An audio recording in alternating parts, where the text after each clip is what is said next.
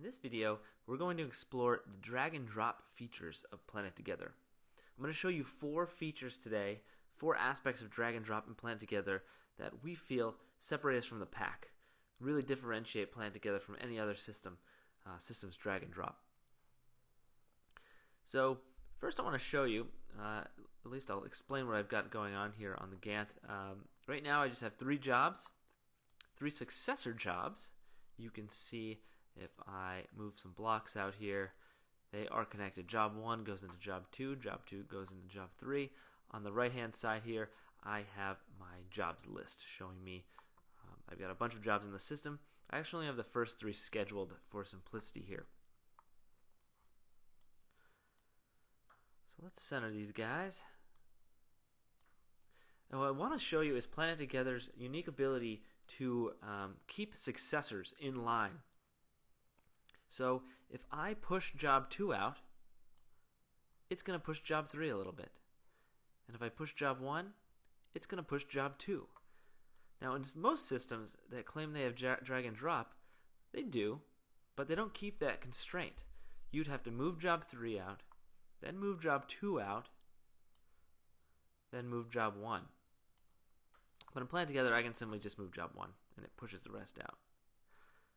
Now you might say, okay, well what if those jobs are on different resources? Well, let's try it. Let's move job 2 down to resource 2.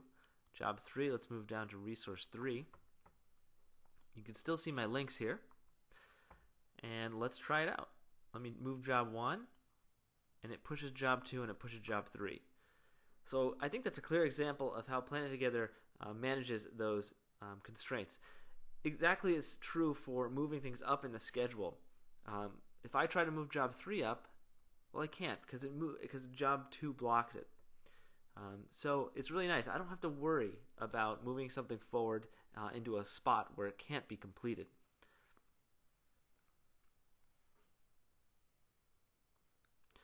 Alright, now let's talk about moving jobs from different resources that are full.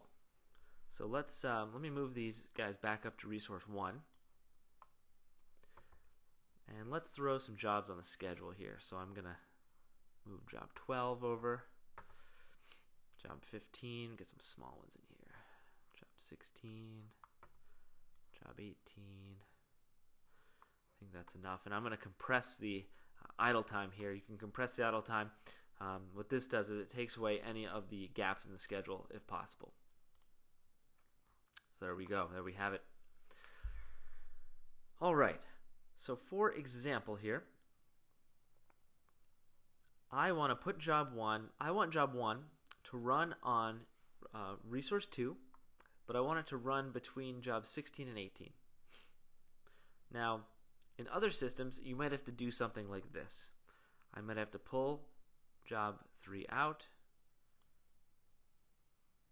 job 2 way out. Let's make a gap here, job 16, 18, and then I'll move job 1 down to this gap and then compress. Okay, so that's one way to do it. But in PlanetTogether you can do it all at once. All I have to do is take this first job, put it between 16 and 18, it automatically pushes 18 out and then pushes job 2 and 3. So you can imagine on a large scale here, if I'm trying to move something into a particular place, this is very useful. It automatically pushes those jobs out of the way.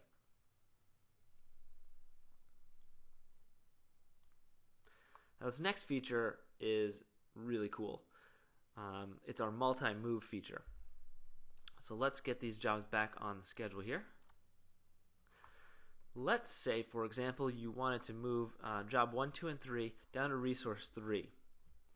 Well, most drag and drop systems make you do one move, and then the next move,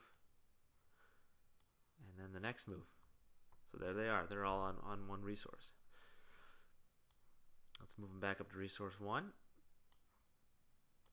I'll show you what multi-move can do for you in PlanetTogether. So I'd simply shift, draw a lasso around these jobs. They're selected. And I'll simply drag down here and drop on resource 3, and boom. All 3 jobs move at the same time, right to where I want them. It's a really great feature of PlanetTogether.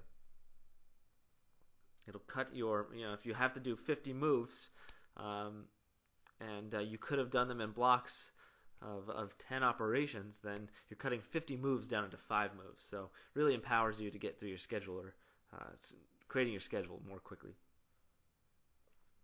And for those of you who like lists, you're not left out here. We have a list moving tool called our activity list. Let me bring that up. My show pane dialog here, and we'll go to activities. And what the activities do, I select a resource and it shows me what's scheduled on that resource. In this case, I've got job 1, 2, and 3 on resource 3. On resource 2, I have 12, 15, 16, 18. And you say, okay, well, why does this really matter? Well, it matters because typically you're not looking at a schedule as clean as this and has zoomed in as this. We're zoomed into Wednesday. We're looking at it by hour. Normally, you might be looking at a week. Let's look at a week. Well, a week, those items get pretty tiny up front. And if we want to try to schedule around them, it's pretty complicated. So what I'm going to do is I'm going to change the Gantt color to show the product code so we can distinguish between these operations.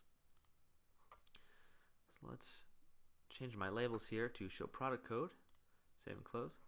So now if I zoom in again just to show you, I've got blue, beige, this bluish green, and an orange. So corresponding to blue, beige, and the green and the orange right here, just so you know what I'm doing.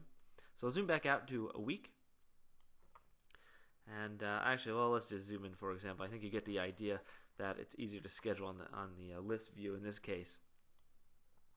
So I'll zoom back in here. And I can easily move job 18 right up to the front here. I'll just drag on the Gantt here. Actually, let me drag with a right mouse click. Let go. And there you have it. The brown job popped right up to the front. And I get a green confirmation here that it was successful. And let's see. I can also move the blue job, J12. Let's move it to the back of the line. Perfect. And I can compress my time, and I'm all set to go. Same goes for if I want to do multi-move here. The activities grid has the ability to load 2 resources at the same time. So let's say I want to move everything from resource 2 onto resource 1. Well, I select resource 1 here. It's not showing any jobs. I've got some resource 2 selected here. I'll simply highlight all the rows and then drag down to resource 2 and let go. And there we have it. The jobs jump up to resource 1. So Gantt for those who are more visual. We've got the activities list for those who like lists. As you can see, whatever I click on, let's see if I can show you this. If I'm on resource 1, let's go to resource 3. It might be a little easier. As I click on jobs, they automatically highlight in the jobs grid and on the activities grid. They update automatically. So there you have it. There's PlanetTogether's drag and drop feature. Hope you enjoyed. Please comment below the video, and if you have any questions, feel free to reach out to us. Thanks for watching.